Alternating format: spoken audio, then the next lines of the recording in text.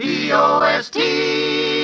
P-O-S-T. Post. The cereals you like the most brings you the Roy Rogers Show, starring the king of the cowboys himself, Roy Rogers. It's roundup Time on the double R bar. So saddle your horse, 'cause we're gonna ride far. The Double R Bar Ranch transcribes stories and songs of the real West with the Whippoorwills, the wisest trail scout of them all, Jonah Wild, played by Forrest Lewis, the Queen of the West, Dale Evans, and in person, the king of the cowboys, Roy Rogers.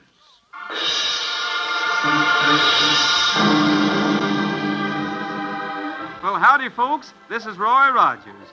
Believe me, you can count on anything bearing the brand name Post. And I'm proud to recommend Post cereals to you. So get your mom to put them on the shelf and try them as a favor to me. You know, the town of Indian Junction has been taken over by a gang of crooked politicians. And we've heard rumors that real trouble may break out at any time.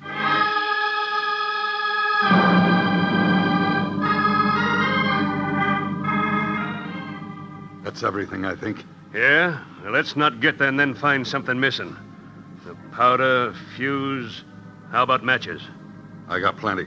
Okay, let's get going.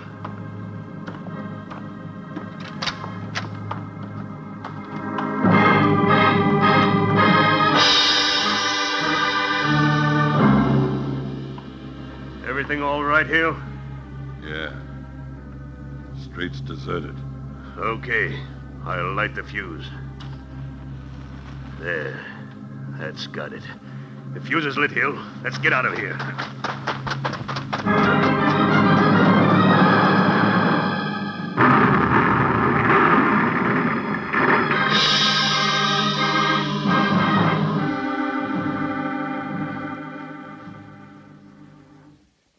We did a real slick job. One newspaper won't be printing nothing more against us. Yeah. And the editor of that newspaper may realize now we meant it when we told him to stop picking on us. Bob Noble? Yeah. I think Bob Noble was in the shop when the blast went off, Warner. If he was, he won't give us no more trouble.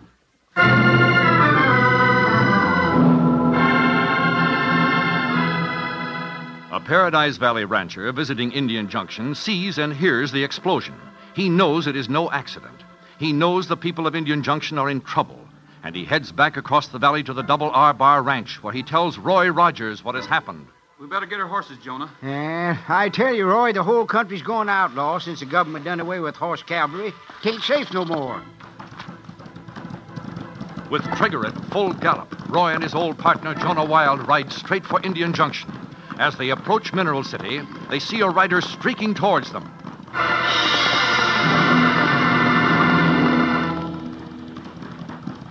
Whoa. Hold it, Jonah. Hey, that's Dale, Roy, and she acts like 17 ghosts in the tribe of Apaches was following her. Roy, I was just riding to the ranch to get you. What's the trouble? That explosion at Indian Junction. 2 men stopped at the hotel a few minutes ago looking for a doctor. They said the newspaper office had been blown up. Yeah, we heard about it, Dale. But the owner, Bob Noble, well, he was in the shop when the dynamite was set off, and he's hurt. Well, convolutions. We're heading over that way now, Dale. You better ride with us. If the damage is that bad, we may need all the help we can get.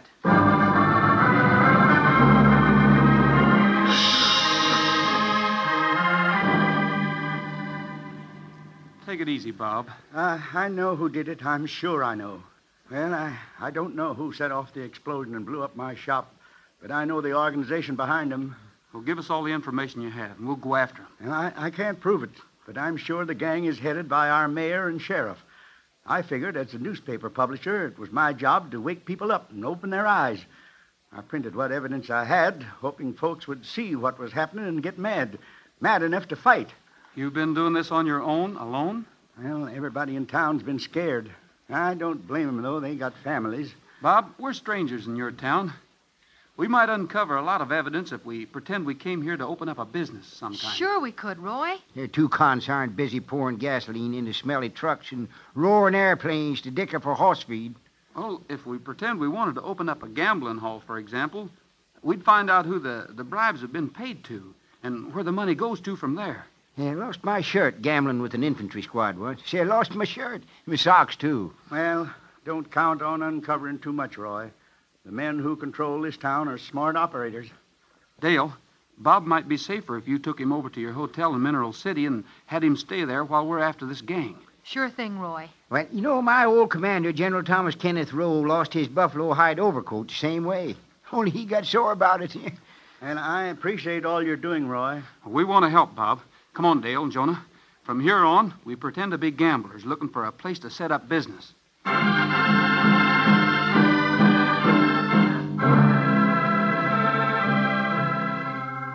Once Bob Noble is safe from further harm, Roy takes Dale and Jonah back to Indian Junction. They go to a real estate office and inquire about renting a large store out near the edge of town. Roy states frankly why he wants a store, to open a gambling house. The real estate agent gives him the name of another man that he must see before trying to go into business, a man named Phil Warner. All right. Thanks for the information. We'll go over and see Phil Warner right away. What do you think, Roy? Is Phil Warner the big shot of this gang? I can't tell yet. Walk towards your horses.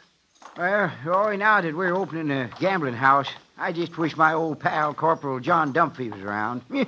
Then we'd make some real money. Yeah. He had a great talent for dealing cards. Well, now, wait a minute, Jonah. Open a new deck, shuffle 'em once, and deal himself 5 aces. He made enough that way to get diamonds set in his teeth. You're kidding. No, I ain't. You want me to write and see if I can get him to come and work for us? Now, wait a minute, Jonah. We're only pretending we want to open up a gambling house. Gambling isn't legal. It's against the law. Now, ain't that a situation? We know that gambling exists here, and so somebody must be taking bribes. We want to find out who. Oh, pretending, huh? Yeah, I didn't want no diamond set teeth anyhow. I say I didn't want 'em, I guess. Are we going to see Phil Warner now, Roy? Yeah, it's just possible that he does head up this gang. We'll know for sure as soon as we see him.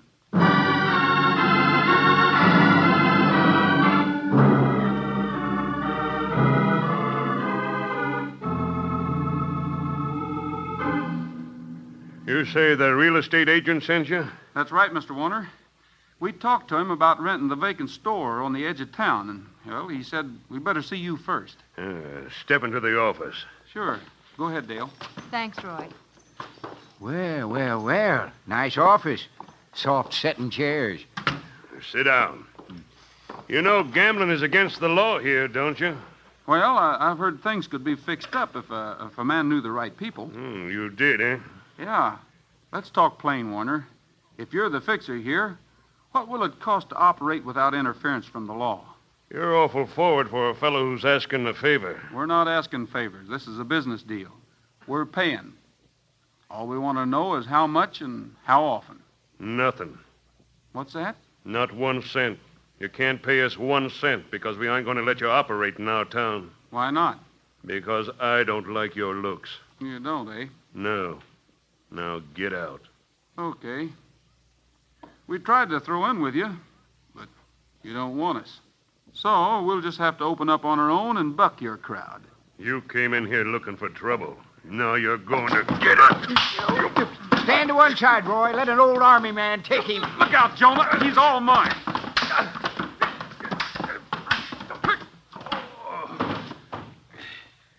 That did it, Roy. Yeah. Well, we're opening up on our own now, Mr. Warner. You'll wish you hadn't. You'll wish it 1,000 times. Warner! Well, what are you doing on the floor, Warner? What is all this? It's not what I'm doing on the floor. It's what I'm going to do now. I'm about to kill... You're not killing anybody. Who did this? I did. Why? Alone? Alone. You claim to be the best gunfighter west of the Rockies, Warner. And you let a young buck like this whip you with his fists? I'm not through with him. We're just... Young fella. I think we can use a man with your nerve. Suppose you walk across the street with me to my office. What's over there? And as long as you're new here, I'll tell you. I sort of run things in this part of the country. My name's Fred Pratt. Got him. Great.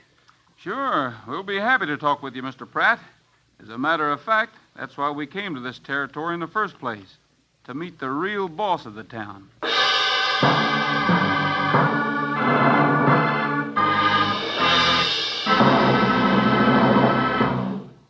Here's exciting news for all you buckaroos. It's news of that thrilling and popular club, the Roy Rogers Writers Club. I know each and every one of you will want to join up right away. Why, maybe you'll be one of the very first official members from your neighborhood. Now, in just a little while, Roy himself is going to tell you all about what his Roy Rogers Writers Club stands for and how much fun it is to belong. You'll find out, too, how easy it is for you to join. So, get your pencil and paper and be ready for the big news right after we hear the rest of our exciting adventure.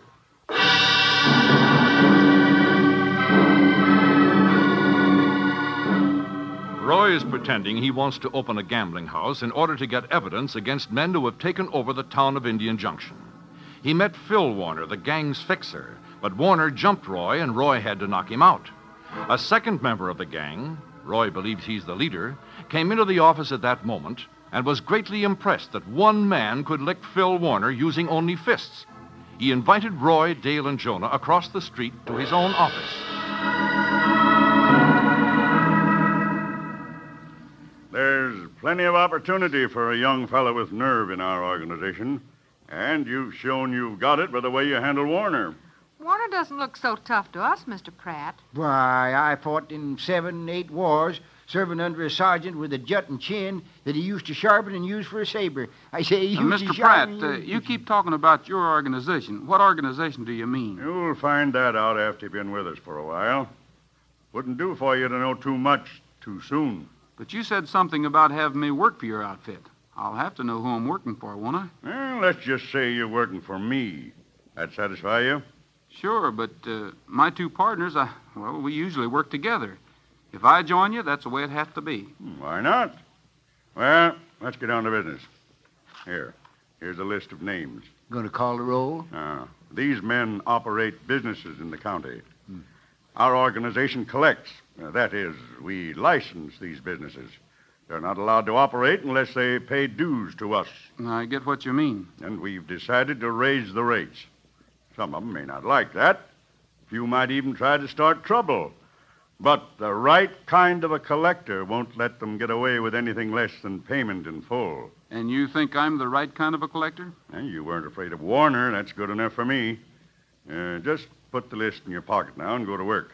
Okay. We'll start making calls this afternoon. All right. Oh, Rogers, before you go, don't be surprised if you notice somebody trailing you. We always watch our men close until we're sure they can be trusted. Roy puts the list Mr. Pratt has given him in his pocket. He doesn't relish pretending to be a member of the gang, but that is one sure way of finding out who the leaders are and what they're doing. Roy, Dale, and Jonah walk out of Pratt's office. They get on their horses and begin riding from one gambling house to another, collecting graft as though they were members of the gang.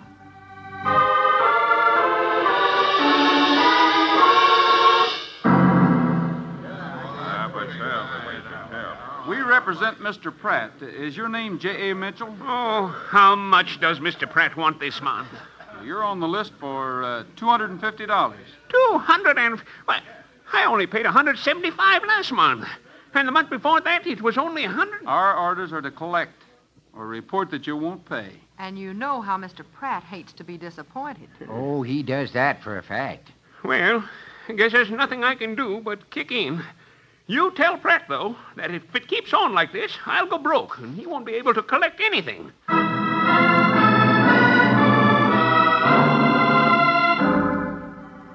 Doggies, Roy. Did you hear what that other fella said? He said, yeah, I don't know if I got that much money. If I ain't, maybe Mr. Pratt'll wait a day or two for part of it. This has been a bad month at my place. You coward. Boy, the mention of Pratt's name sure scares them, doesn't it? Yeah, they ain't living no life of ease, I can tell you that. No, sir, they're not, Jonah.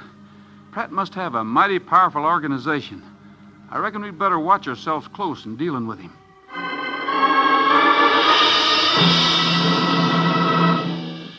You go back and tell Pratt I refuse to pay. I hope you realize what you're saying, Mr. Hill. I'm fed up. This has got to stop somewhere. Pratt and his whole outfit are rotten grafters. Tell him that for me. Tell him in just them words. Roy looks at the man before him. Here is a person who dares defy Fred Pratt and his orders. The first and only man. This man perhaps can be persuaded to give information that Roy, Dale, and Jonah are looking for. Roy remembers Pratt insinuated that the gang might trick them. He wonders if this man is on the level. He decides he has to take a chance. He stretches out his hand in friendship. Here's my hand, Mr. Hill. What? You're our kind of a man. Yes, sir, you are. Wait a minute. I don't get this. Mr. Hill, we're not members of Pratt's organization. Instead, we're trying to find someone like you, a man who'll help us get enough evidence to send Pratt and his gang to jail. Mister, you may be lying and trying to get me killed by the gang, but I'll go along with you. You come back here tonight, and I'll have records and evidence enough to send Pratt up for life. Well, that's good enough for us. Mister, you're a man of steel. A fellow who can look the world in its eye. After dark. If there's a light on in my place, keep away. That means danger. But if it's dark, walk on in. Roy and his two partners have no way of knowing this crafty man who promised so much is a member of Pratt's gang. Is, in fact, one of the men who dynamited the newspaper office and is now setting a trap. Roy sends Dale back to her hotel in Mineral City to confer with Bob Noble, the newspaper man whose office was dynamited. Mr. Noble, Roy thought it might be better if he didn't come here himself. The gang may be watching us, you know. They're tricky. They're smart. Well, we found this one man who'll help us. And Roy says if you feel able, he'd like to have you come over to Indian Junction this evening and meet us at the Gold Nugget Cafe about 8. I'll be there if I have to crawl, Dale. Well, I hope when you get there tonight, we'll have a big story for your newspaper.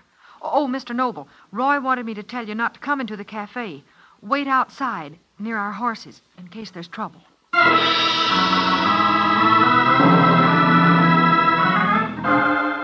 Dale returns to Indian Junction from Mineral City, and as darkness falls, she joins Roy and Jonah. They wait outside the cafe, in the shadows, to make sure no one has followed them. The street is deserted. The air is quiet. I don't see any light in the cafe. No. Everything seems to be all right. Yeah, you know, it reminds me of the night I snuck up on an Indian teepee during the battle. I got within range and I fired a rifle ball at it. Only to hear a yell I recognized as coming from Corporal John Dumphy. The idiot's triangle head always did look like a teepee. He should have kept it hid.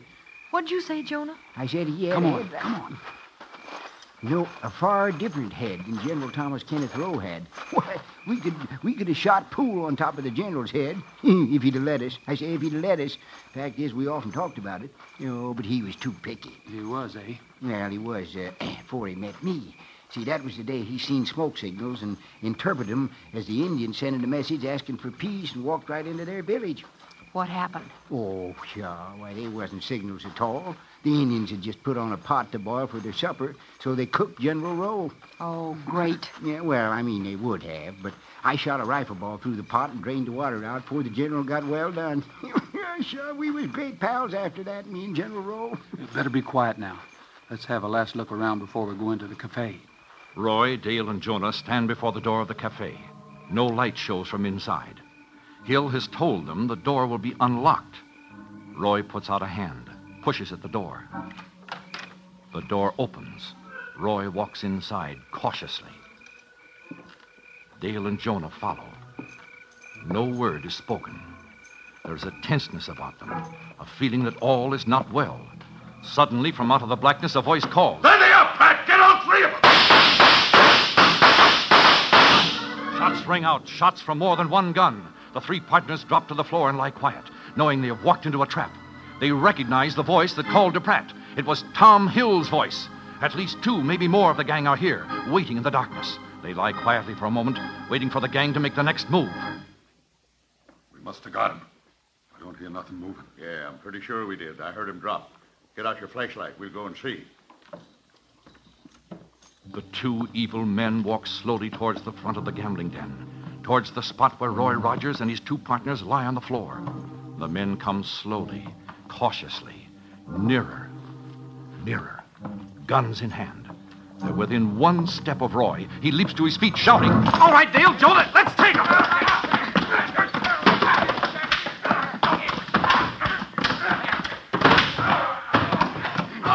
That takes care of these two. I got their flashlight, Roy. Yeah, a hand-to-hand struggle without the benefit of sabers. Get to your feet, you two hombres. Start moving. The two gang members get off the floor. Their faces are battered, their clothing torn. Hate streams from their faces. Roy has their guns now and directs them toward the door, intending to take them to jail. As they pass a side door, it is flung open. Stand where you are! Stand where you are! Don't move. Drop those guns. We aren't in here to play.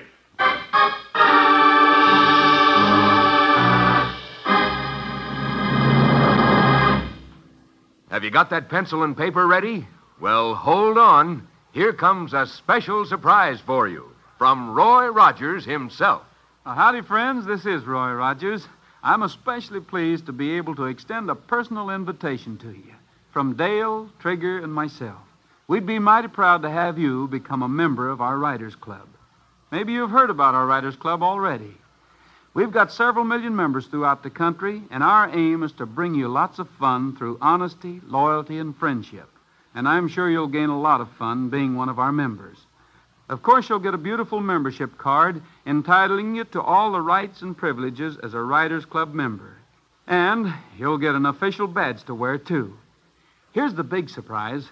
Every single member gets a big 16-page comic book in full color. This is our official Roy Rogers Writers Club book. It's packed with adventure about Dale, Trigger, Bullet, and me. And oh, yes, you'll get a full-color autographed picture of Trigger and me. We'd be mighty proud to have you become a member, and if you'd like to be one, here are the details on how to join. Yes, friends, card, badge, comic book, and picture. All yours when you join the Roy Rogers Writers Club. And to become a member is so easy. Just take the top from one regular-size package of any of the swell-tasting Post cereals. Mail the box top with only 10 cents and your name and address to Post, P-O-S-T, Box 7767, Chicago 77, Illinois. Now, write that down while you remember it. That's Post, Box 7767, Chicago 77, Illinois. That's all there is to it. Just one Post cereals box top, 1 dime, your name and address, and you're a member of the Roy Rogers Writers Club. Have fun. Join up today. Keep your hands up. Walk this way, out the side door. We'll have to do what he says, Dale and Jonah. These people giving you trouble, Mayor? Yeah, Sheriff, they was. Oh, so you're the mayor, are you, Mr. Hill? The mayor and the sheriff are members of the gang that controls End-End Junction. Pratt, I suppose you're the man behind the organization, the real leader. Step outside here. Keep those hands up. They robbed us, Sheriff, then they tried to kill us. We're sure being framed, Roy. You'll find the money they took in this man's pocket. If you're talking about the license fees we collected, they're not in my pocket. They're in my bedroll. It's tied to my saddle. I'll go get it, Hill. You don't need to. Trigger, come here, fella. Trigger trots over to Roy's side. This is Roy's one chance. The 3 gang leaders are in control, their guns ready. They watch the horse with admiration as he comes up. Roy shouts an order. Take him, Trigger! Put him down, boy! Keep him away! Trigger's hoofs flash. He rears, strikes at the outlaws. They back away, find themselves against the building. So suddenly has this happened, they find their guns useless. All right, Trigger. Hold it, fella. Hey, Roy, what happened? I got here as fast as I could. Well, this is a story you've been wanting for a long time for your newspaper, Bob. These 3 can be booked for attempted murder as well as other charges. And those other charges will include a killing night before last. Sheriff Warner and me had nothing to do with that killing. Can you prove that? Talk to Pratt. The mayor and I were at your place when it happened. We were blowing up your newspaper plant. Now you've told me what I wanted to know, Mr. Sheriff. Hey, you're a smart operator, Bob, getting a confession that easy. They're used to bragging, Roy. They never know when to stop. Well, we've learned a lesson. We won't lose control of our town again.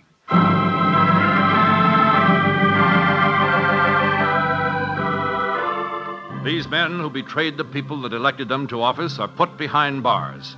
Roy, Dale, and Jonah ride back to the Double R Bar Ranch, where all is peace and quiet. Jonah, what's the matter with you? You look all in. You're not sick, are you? Yeah, well, no. No, but I just sort of had my heart set on getting my old buddy a job, that's all. Corporal John Dumphy. Oh, he's the man who can open a new deck of cards and deal himself 5 aces. Yeah, that's the feller. He's out of work now, too. Now, look here, Jonah. Gambling's illegal. Oh, I know it is. I know it is. I just, well, never mind. I always long to have some diamond-set teeth, that's all. Dale, I think I'm going to have to throw our good old friend Jonah back to the whale. Fact is, I'd do it right now, except I feel there's more excitement coming up, and I may need him again. We're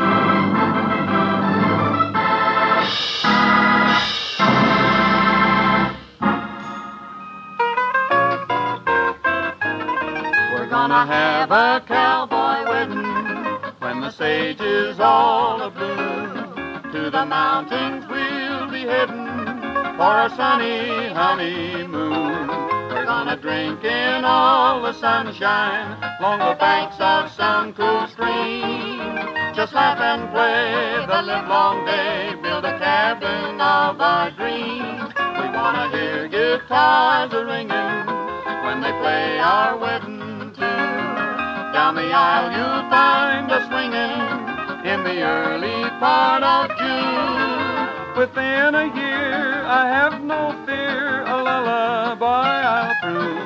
We're gonna have a cowboy wedding when the sage is all abloom. Holy, holy, holy, holy, holy, holy, holy, holy, holy, holy, holy, holy, holy.